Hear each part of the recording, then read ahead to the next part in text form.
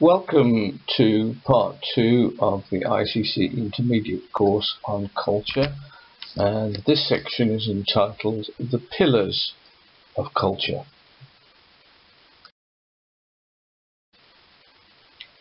When you're looking at any subject, it's very useful to put it into different sections and to look at the sections bit by bit.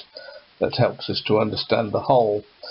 And I've split a subject of culture into the 4 pillars of culture.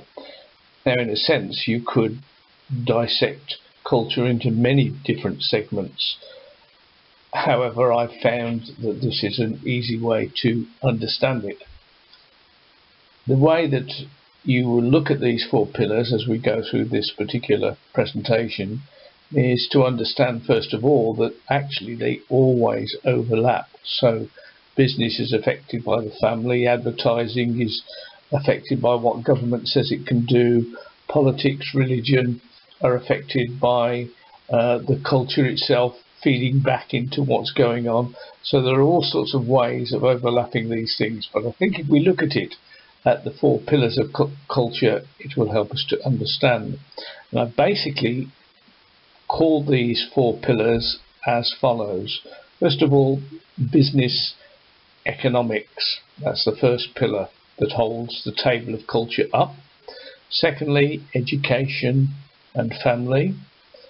Thirdly, media, entertainment, advertising, newspapers, poster boards, even computers and social media all come into that section. Then finally, politics, government and religion, and I know that we've talked about the fact that religion fits into government in a very special way. These are the 4 pillars that I say culture rests on.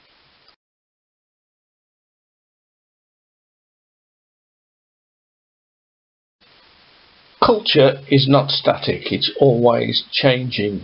It's constantly changeable, though sometimes we're not aware of the fact that it's changing, usually because that change is slow and imperceptible. When change is fast, then we notice it more clearly.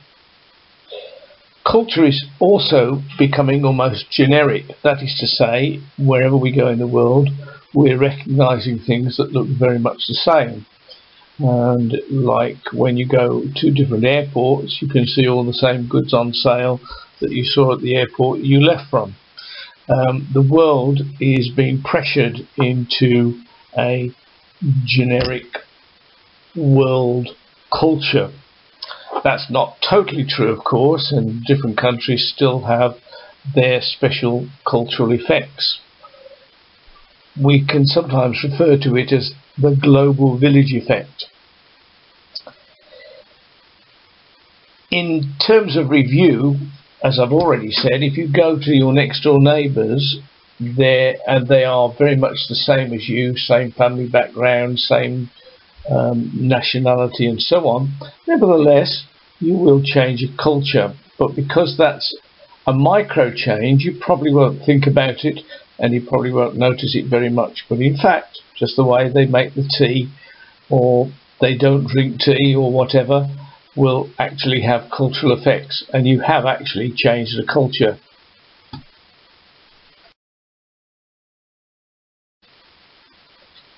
It helps us to see the pillars of culture in separation, because then we can think through the implications of each section more effectively. But of course, as I've already said, they overlap, they are interconnected, but we want to try and see them in separate positions so that will help us to understand the whole.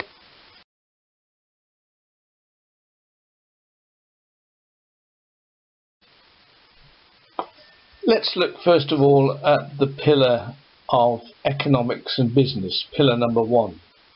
We often don't think about that as part of moulding our culture, but in reality it's a very powerful moulder. If you don't have a roof over your head or shelter and warmth, that will have a real effect on how you think and how you act, and ultimately will affect the way your cultural expressions are expressed. The advertising industry spends millions trying to sell us things, and that's done by persuading us about our image and our cultural expression. One friend of mine said that the great tragedy is that the advertising industry tries to take away from us our dignity, and then it sells us back our dignity at the price of the product that they're advertising to us.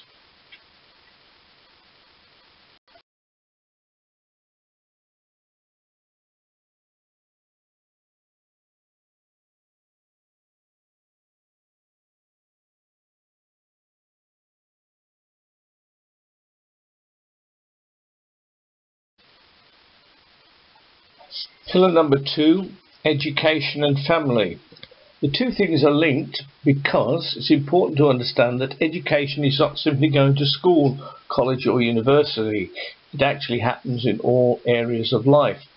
In fact, Dr. Donald Howard, the founder of Accelerated Christian Education, said, "Education is life." And of course it is, and that we receive our education in lots of ways, not simply through the PACE or through a presentation like this, but simply by being around people, by travelling, by listening, by talking, by reading, by watching television. All of those things are putting things into our life and our being. They're educating us. Sometimes we need to be very careful of what we are allowing into our minds, because that education might not always be correct or useful. I've often said to people that we need to understand that our mind needs to be clean and not a rubbish bin. The Bible talks about our minds being fixed on things that are good, healthy, wholesome and useful. And of course, if we put bad things into our mind, what actually happens is that bad things come out of our lives.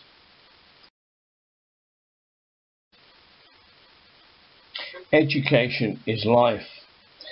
Many of you watching this presentation will be too young to remember the transition between what was formerly called the country of Rhodesia to now what has become the country of Zimbabwe. I remember it very well because friends of mine on the borders of what was then called the frontline states was killed by one of the revolutionary soldiers coming across from the frontline states into what was then called Rhodesia. And they did something very interesting. These people actually particularly attacked schools and educational establishments. And what they would do, tragically, is they would kill all the staff, which is where my friends got killed, and they would take the children and students back across the border into what was called the frontline states, and then they would say, "We're going to educate you properly."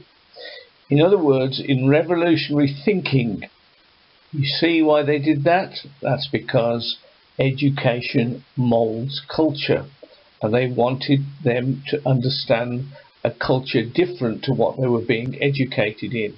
They wanted them to understand the revolution, and that was why they concentrated on the schools and the younger people. Interesting, isn't it?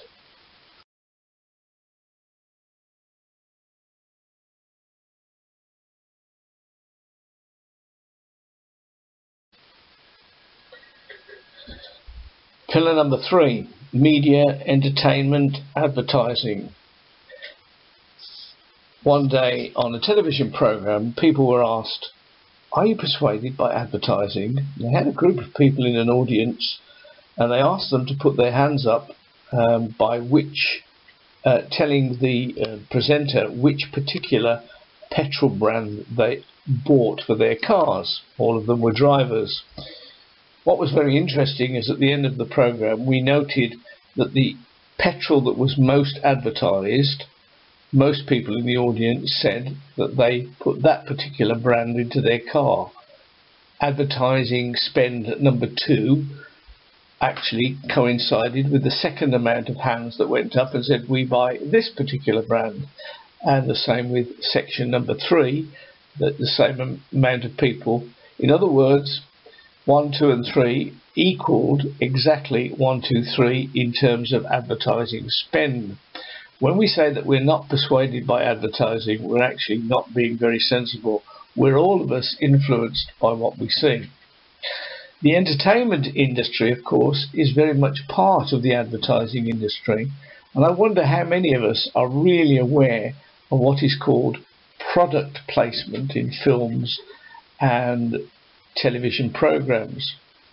Companies pay lots of money to the film producers and the broadcasters, persuading them to put their particular crockery or their car or their curtains or their furnishings, hopefully with a label that you can see that that's what is on the program that you're watching. Oftentimes this passes us and we don't really think much about it, but let me tell you, our brains have registered the fact that that product was in that show. And of course, from the advertising point of view, they're hoping that will say, well, I would like to be like that, I would like my house to look like that, I would like my car to drive like that, and you end up being a good purchaser. Advertising is very clever, and it's persuading us, it's influencing us, it's moulding the culture. The advertising industry spends huge amounts of money on advertising in different ways. Posters, TV adverts, newspaper adverts, product placement that we just talked about. Why do they do that? Do you think that they're stupid and they're wasting the money? I don't think so. I think they're about selling us things, and they want us to buy their products. And of course, actually doing that and buying those products and being persuaded by the advertisers, we're actually altering step by step our culture and bringing it into line in what the advertisers think the culture ought to be really like.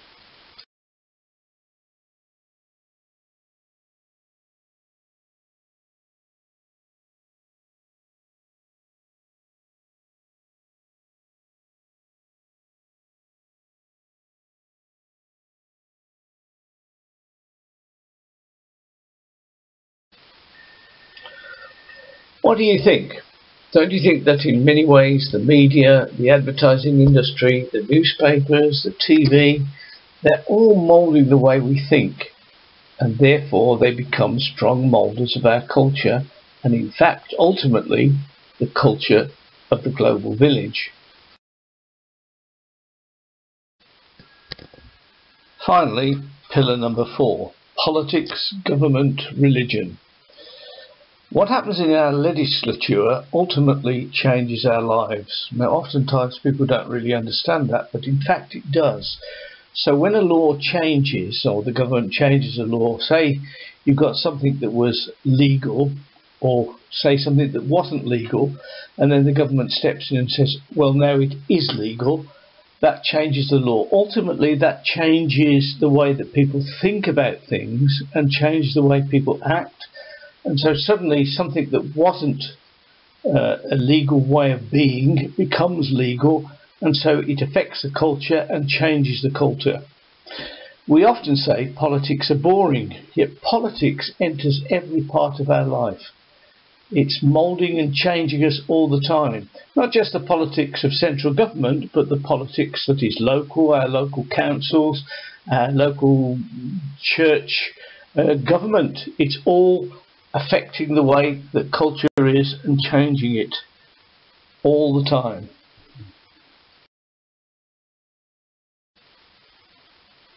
Politics and religion. Some people question why we put these two things together. But from time immemorial, the state has used religion to influence and control society, and thus influence our culture and our actions. Consider, for example, in the United Kingdom, the relationship of the Church of England and the state. We, in our legislature, the House of Lords, by right sit Church of England bishops, making the law and controlling the law and affecting the law. Consider historically the conversion of the Roman Emperor Constantine. Until that time, the Church had been almost an underground organisation, away from politics and away from real influence. But suddenly Constantine becomes a Christian, or at least he said he was, and Christianity becomes the Roman Empire's preference religion. And so suddenly the church begins to build buildings to meet in. It gives the rights of government, as in the United Kingdom, to appoint its leaders, and eventually that is moulding the way that society works. Consider, not just in the United Kingdom but around the world, how much religion moulds the culture of different countries. Ask yourself that question. Think about it.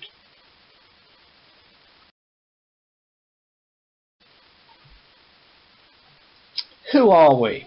That's a funny question to ask, but in fact our culture is really an outward expression of who we are, both individually and collectively.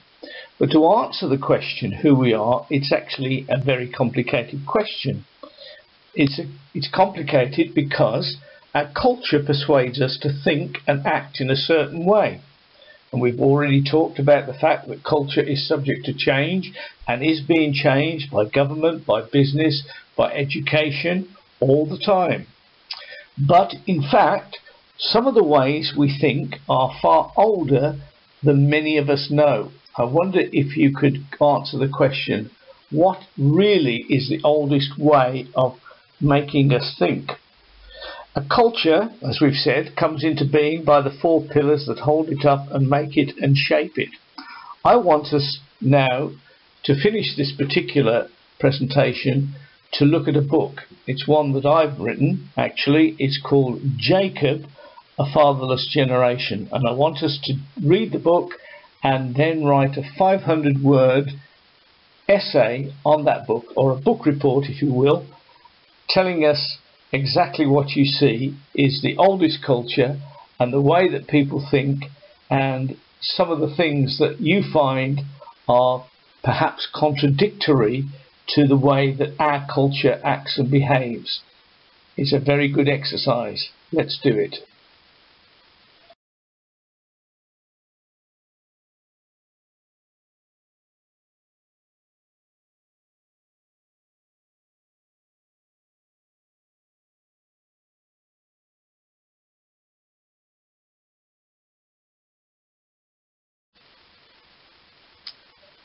Okay, this is the end of part 2, and I want us to write a book review on the book Jacob, A Fatherless Generation by Adrian Hawkes. The book can be obtained from ICCE at Swindon, and I want you to tell in that book report what you think is the oldest culture affecting our world today.